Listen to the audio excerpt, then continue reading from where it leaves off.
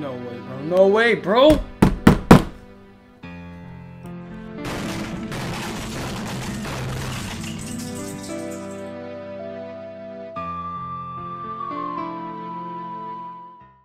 Disclaimer, I got wiped making this video. In today's video, I'll be showing you the orderly and chaotic quests that I know of. Most quests are double options, and you may gain either orderly or chaotic off of them. There will also be some quests in here that give accessories and other loot, but not direct reputation. Alright, let's jump into it.